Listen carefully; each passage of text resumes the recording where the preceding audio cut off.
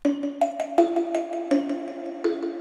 everyone! I'm Genelyn Sandaga at ang gagawin natin ngayon ay ang do's and don'ts sa watercolor portrait. And before anything else, this is just my preference. Maaari yung gusto ko, yung ayaw nyo gusto ko. So take it with a grain of salt, diba?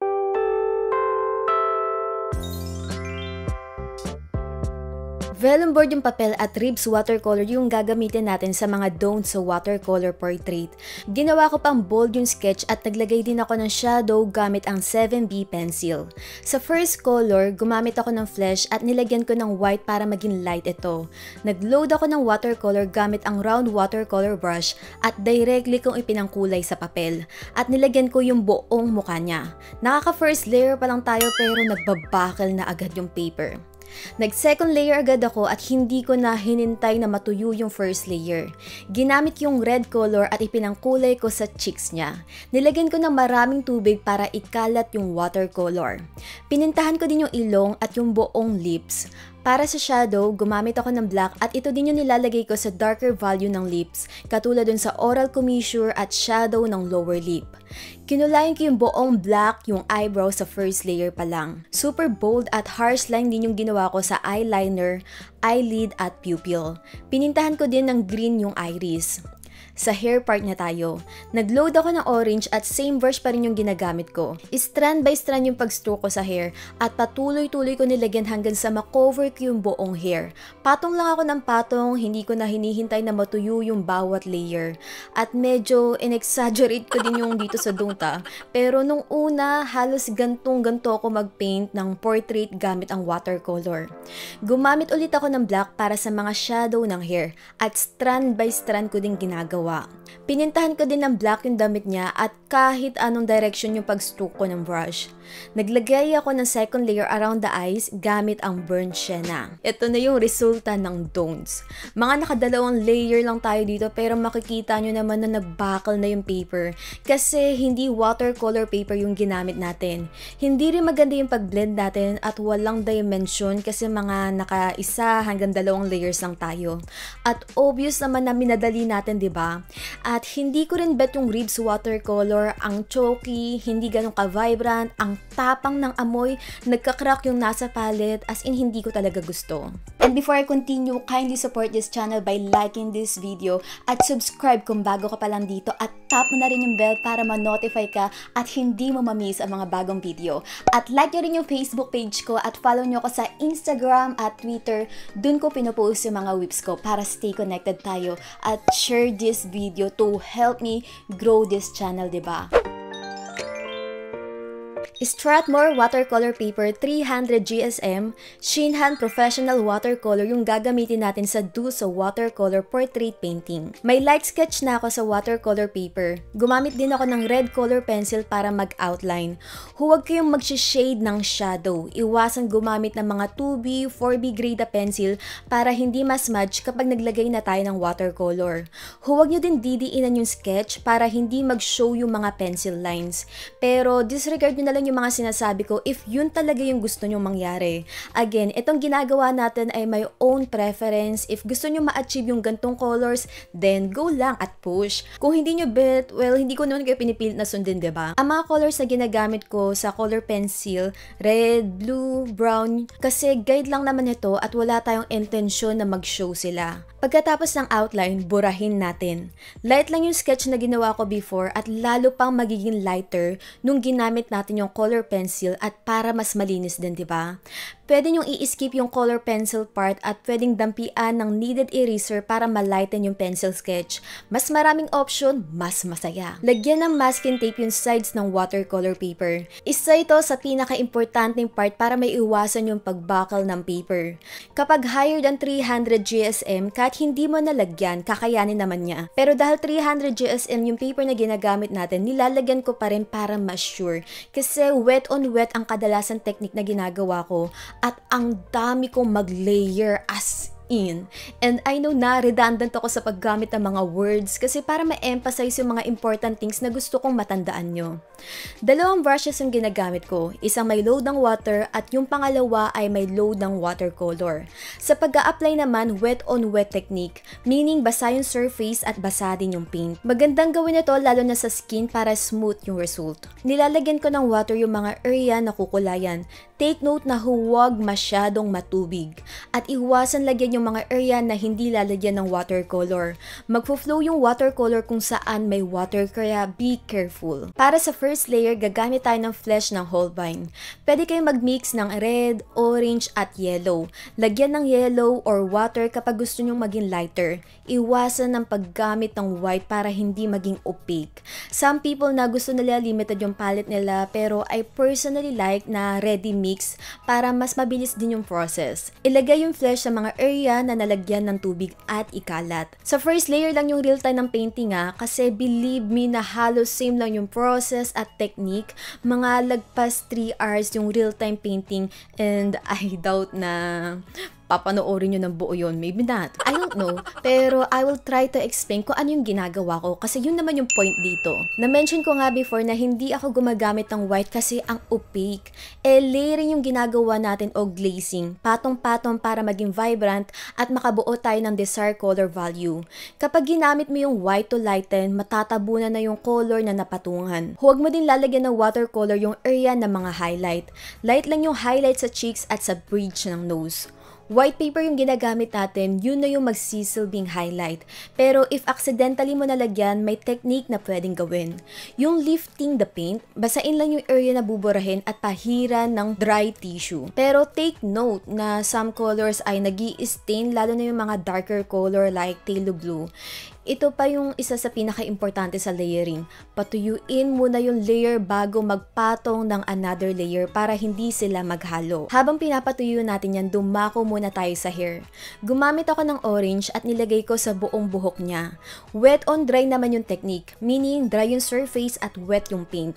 Ginagawa natin ito para mas precise yung edges. Meron akong mga dedicated videos like about sa Watercolor 101, watercolor techniques, color wheel. I really suggest na panoorin nyo din yun kasi mas ina-elaborate ko yung mga particular topics sa mga video na yan. Ililink ko down below sa description box. Tuyo na yung first layer ng face kaya magdadagdag tayo ng orange. Ilalagay ko sa left side. Yung light source ko ay nasa right kaya darker value yung mga nasa opposite side. Nilagyan ko din yung sa cheeks niya. Again, speed painting na to kasi nag-a-add lang tayo ng layer at ibang color lang yung ginagamit natin pero same lang yung technique and process. Raw umber yung next color at nilagay ko around the face at sa mga shadow area. Regarding sa shadow, hindi porket shadow ay gagamit ka na ng pure black. So watercolor, medyo overwhelming yun kasi translucent itong watercolor. You can use darker color or complementary color as a shadow. Maybe brown para neutral, blue para cool, or violet, or pwedeng paghaluin yung blue or brown to have a darker color. Pero if ever na gumagamit ako ng black, hinahaluan ko ng brown para hindi masyadong intense. Ang karaniwang ginagawa ko ay light to dark para mas madali yung pag-judge ko sa mga color value. At importante ang layering para magkaroon ng dimension. Yung sa don't mga nakaisa o dalawang layers lang tayo kaya ang flat tignan. Mukhang cartoon style pero there's nothing wrong naman kung yun talaga yung bet mo, diba? At huwag gumawa ng bold, harsh line sa outline. Sa realism, soft lang yung edges. And also, may difference din yung realistic sa hyperrealism. Yung hyperrealism ay yung highly realistic graphic representation. As in, hindi mo masasabi if painting or drawing pa ba. I think realistic lang tayo. Wait. I think for me, medyo lang kasi ina-exaggerate ko yung mga some colors like yung vibrancy. Mapapansin nyo din na pa-jump ako sa bawat parts habang pinapatuyo ko yung face, ina-atake ko yung hair. Para hindi rin sayang sa oras, diba? Yung iba gumagamit ng hair dryer para mas mabilis yung process ng drying time. Wala akong hair dryer, wala akong option, so ako talaga dapat ang mag-adjust. Balik ulit tayo sa hair. Mag-add tayo ng second color. Yung minimix ay orange at hinahaluan ko ng onting red para mas maging darker pa. At hindi ko na nilalagyan yung mga lighter part. Huwag mong isipin yung strands ng hair by section. Like group ng hair ay may mga kanya-kanyang direction yan. And yes, may onting tikwas pero usually sa last part na yon sa mga details. Pansinin nyo na part by part ko ginagawa. Take note na may highlight, mid-tone at shadow din yung hair para magkaroon ng dimension. At hindi pa rin ako gumagamit ng black para i-define yung shadow o section ng hair. Gumagamit lang ako ng darker color like yung brown o crimson. Hindi din sunod-sunod yung paglalagay ko sa watercolor sa hair. For example, nalagay ko yung part ng bangs. Hindi ko lalagyan yung katabing section kasi maghahalo sila. Define at precise yung edges kapag sa hair. Kaya skip yung next section, dun ako sa next. Pointed tip yung brush na ginagamit ko. Balik ulit tayo sa face. Gumamit ako ng red at nilagay ko sa cheeks niya. Ang mga karaniwang reddish sa skin ay yung lips, cheeks, nose at around the eyes. Pero syempre depende pa rin sa light source, skin type at bet mo. Sa watercolor din, nagiging less yung vibrancy once na matuyo na kahit na artist grade pa yan. Also, patuloy-tuloy lang yung pag-add ko ng mga layers para maging vibrant yung mga colors. May nagtanong din kung inaamag ba yung watercolor. Honestly, na-encounter ko siya, yung shinhan na ginagamit ko, yung mga nasa pan, yung olive green inamag. Syempre lagi may trivia. Mold is found everywhere and can grow on almost any substance when moisture is present. Ito yung summary ng mga do's. Use the right materials. Use quality watercolor. Importante yung vibrancy, intensity, light fastness at transparency. Kahit hindi naman yung mga artist grade, lalo na kapag nagsisimula pa lang, merong mga affordable watercolor like yung prong. Magkakaroon ako ng review nito next week. Use watercolor paper to hold the water properly. May iba't ibang klase din like yung hot press which is smooth, yung cold press, ito yung medyo rough, at yung rough as is. Okay yung Canson watercolor paper 200 GSM pang practice. At huwag kalimutang i-tape yung sides para maiwasan yung pagbakal ng paper. Sometimes kahit na i-tape mo, nagbabakal pa rin lalo na sa wet on wet technique at madaming layers, hindi na kinakaya. So if madami kang mag-layers, kailangan mo na mas makapal na paper.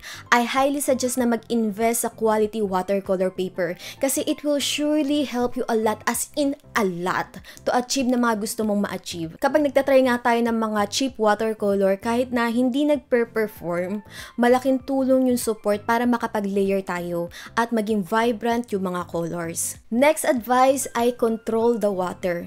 Iwasan yung matubig at always have a tissue para if ever man mapadami yung water, pwede mong punasan. Sa pag-store naman ng watercolor painting, hanggat maaari, ilagay nyo sa picture frame with glass at huwag nyong ibibilad sa araw para mas tumagal. Use watercolor brush. Unlike sa mga other brushes, mataba yung belly ng watercolor brush para makapag-load ng water. I think for me, ang isa sa pinaka-must-have na brush ay yung round brush, super universal. You can do almost anything sa brush na yan. Gumamit din ng 2 jars para maiwasan ng papalit-palit na tubig. Yung isa ay banlawan ng brush at yung pangalawa ay kuhaan ng malinis na tubig. Also, pwede din patungan yung watercolor like color pencil, gouache, mga ganyan. Dito sa painting, gumamit ako ng white pen para sa highlight around the eyes, lips, nose at cheeks. At gold acrylic para sa stars ng cheeks niya. Para mas artsy, diba? At ang pinaka-importanting advice na maibibigay ko, practice. To be honest, dati super hate ko yung watercolor. Yung first portrait na ginawa ko, as in, frustrated ako. Ang iniisip ko, maybe yung problema ay yung watercolor. So, naghanap lang ako ng masisisi. And then yun, binenta tong shinhan, and then binili ko na kinabukasan, and same problem. Frustrated pa rin ako kasi kahit artist grade na yung ginagamit ko, ganun pa rin. So, ako talaga yung may problema. Challenge ko yung sarili ko na to learn this medium. Nagbasa ako ng mga article at nanood ng mga tutorials. I have some knowledge, pero if you don't practice and apply, it is just a knowledge. So, practice talaga at maniwala ka na kaya mo. Kaya mo yan. At kung may mga question ka, video suggestion, just comment down below and let's see kung magagawa natin. And again, share this video and thank you so much for watching. See you on my next video. Bye!